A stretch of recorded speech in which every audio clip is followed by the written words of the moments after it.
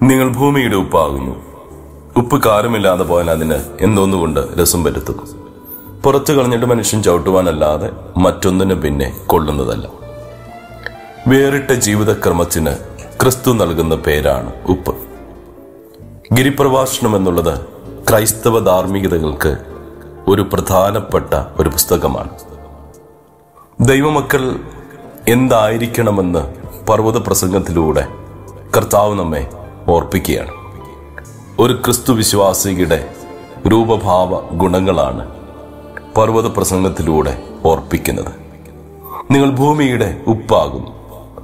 കഠിനമായ രാസപ്രവർത്തനത്തിലൂടെയാണ് സമുദ്രജലത്തിൽ നിന്നും ഉപ്പിന്റെ താപം പതിക്കുമ്പോൾ സംഭവിക്കുന്ന മോർഫോസിസ് ആണ് ഉപ്പ്.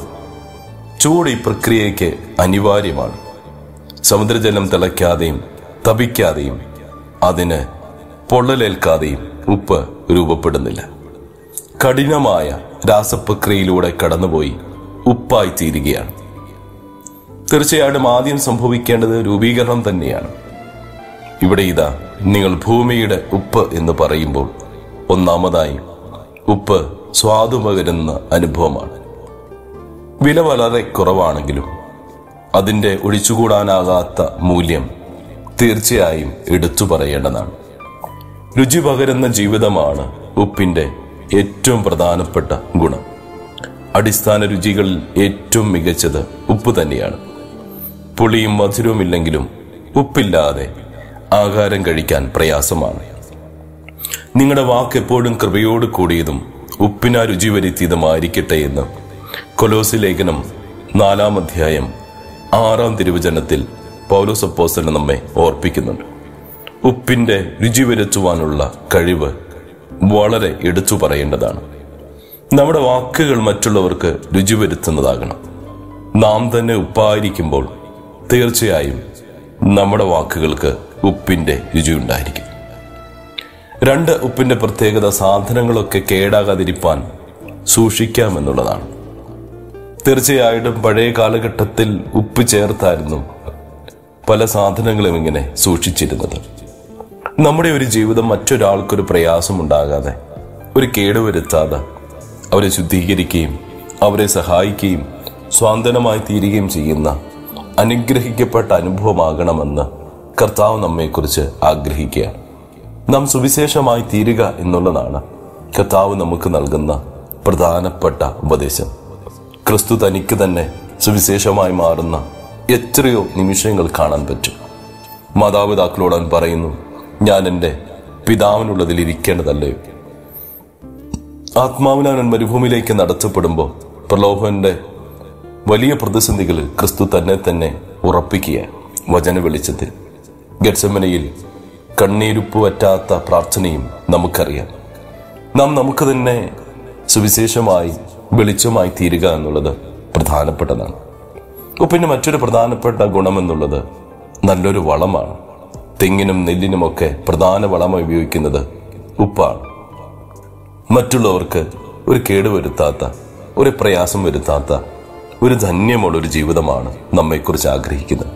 പ്രിയപ്പെട്ടവരെ, കർത്താവ് നമ്മോട് പറയുന്നത് നിങ്ങൾ ഭൂമിയുടെ ഉപ്പാണ്. തീർച്ചയായിട്ടും സമൂഹത്തിൽ ദേഹരൂപമാകേണ്ട ഉപ്പിന്റെ സാധ്യതകളെക്കുറിച്ച് തിരിച്ചറിഞ്ഞുകൊണ്ട് നാം ഈ സമൂഹത്തിൽ വസിക്കുമ്പോൾ, നിരവധി പുഴുക്കുത്തുകളുള്ള ഒരു സമൂഹത്തിൽ വളരെ വ്യഗ്രതയോടെ ദൈവകൃപയോടെ നമ്മെക്കുറിച്ചുള്ള രൂപപ്പെടുത്തുന്ന ദൈവിക സാന്നിധ്യം പോലെ രുചി പകരുന്ന, മറ്റുള്ളവർക്ക് സ്വാന്തനമായി തീരുന്ന, മാത്രമല്ല ഉപ്പിന്റെ ഒരു പ്രത്യേകത ശൂന്യമാക്കപ്പെടുന്ന സാന്നിധ്യമാണ്. ഇല്ലാതായി തീരുകയാണ്. പലയിടങ്ങളിലൊക്കെ ഉപ്പ് ചേർത്ത് കഴിഞ്ഞാൽ അത് നിശബ്ദമായ സാന്നിധ്യമാണ്. പക്ഷെ അതാണ് അതിന് മുഴുവൻ രുചി പകരുന്നത്. ആഹാരത്തിൽ ഉപ്പ് രുചിയായി പടരുന്നതും തീർച്ചയായിട്ടും നിശബ്ദമായൊരു സാന്നിധ്യമാണ്. ദൈവം നമ്മെക്കുറിച്ച് ആഗ്രഹിക്കുന്ന തലങ്ങളിലേക്ക് ഉയരപ്പെടുവാൻ ഈ പ്രഭാതത്തിൽ ദൈവമേ ഭൂമിയുടെ ഉപ്പായി രുചി പകരുന്ന ജീവിതാനുഭവങ്ങളിലേക്ക് ഞങ്ങളെ നയിക്കണമേ എന്ന് പ്രാർത്ഥിക്കാം. കൃപയുള്ള ദൈവമേ, സ്വർഗീയ നല്ല പിതാവേ, ഞങ്ങളുടെ വാക്കുകൾ ഉപ്പിനായി രുചി വരുത്തിയതാകുവാൻ, മറ്റുള്ളവർക്ക് സ്വാന്തനമായി തീരുവാൻ, ആശ്വാസമായി തീരുവാൻ, വേറിട്ട ജീവിതക്രമത്തിൽ കർത്താവിനോട് കൂടെ യാത്ര ചെയ്യുവാൻ കൃപ ചൊരിയണം. യേശുവിന്റെ നാമത്തിൽ തന്നെ ആമേൻ.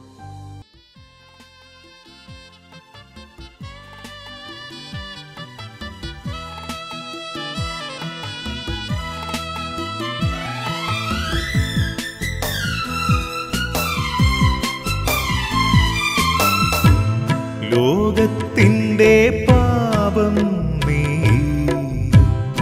ഏറ്റുവാങ്ങും നേരം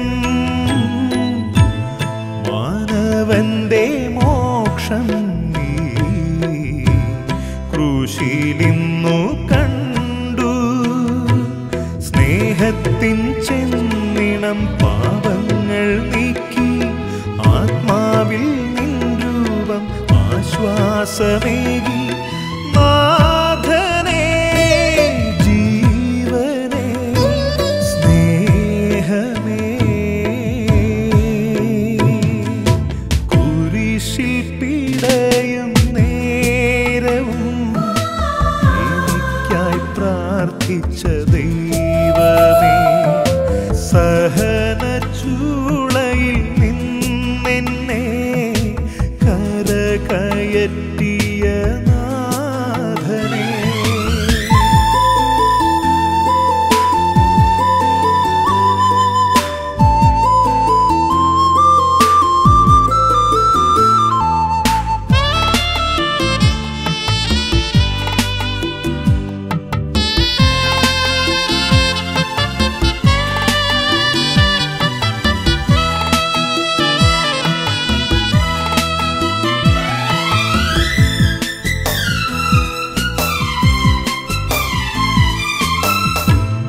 കണ്ണീരിൻ്റെ കാലം നീ മാറോടെന്നെ ചേർത്തു. ജീവിതത്തിൻ ഭാരം തൃക്കരത്താൽ താങ്ങി.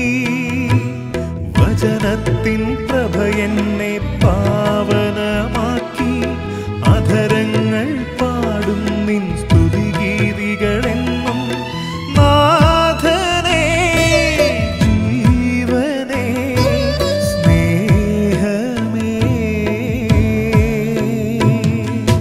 കുരിശിൽ പിടയും നേരവും എനിക്കായി പ്രാർത്ഥിച്ച ദൈവമേ സഹനചൂളയിൽ നിന്നെന്നെ കരകയറ്റിയ നാഥനേ. കുരിശിൽ പിടയും നേരവും എനിക്കായി പ്രാർത്ഥിച്ച ദൈവമേ സഹനചൂളയിൽ നിന്നെന്നെ കരകയറ്റിയ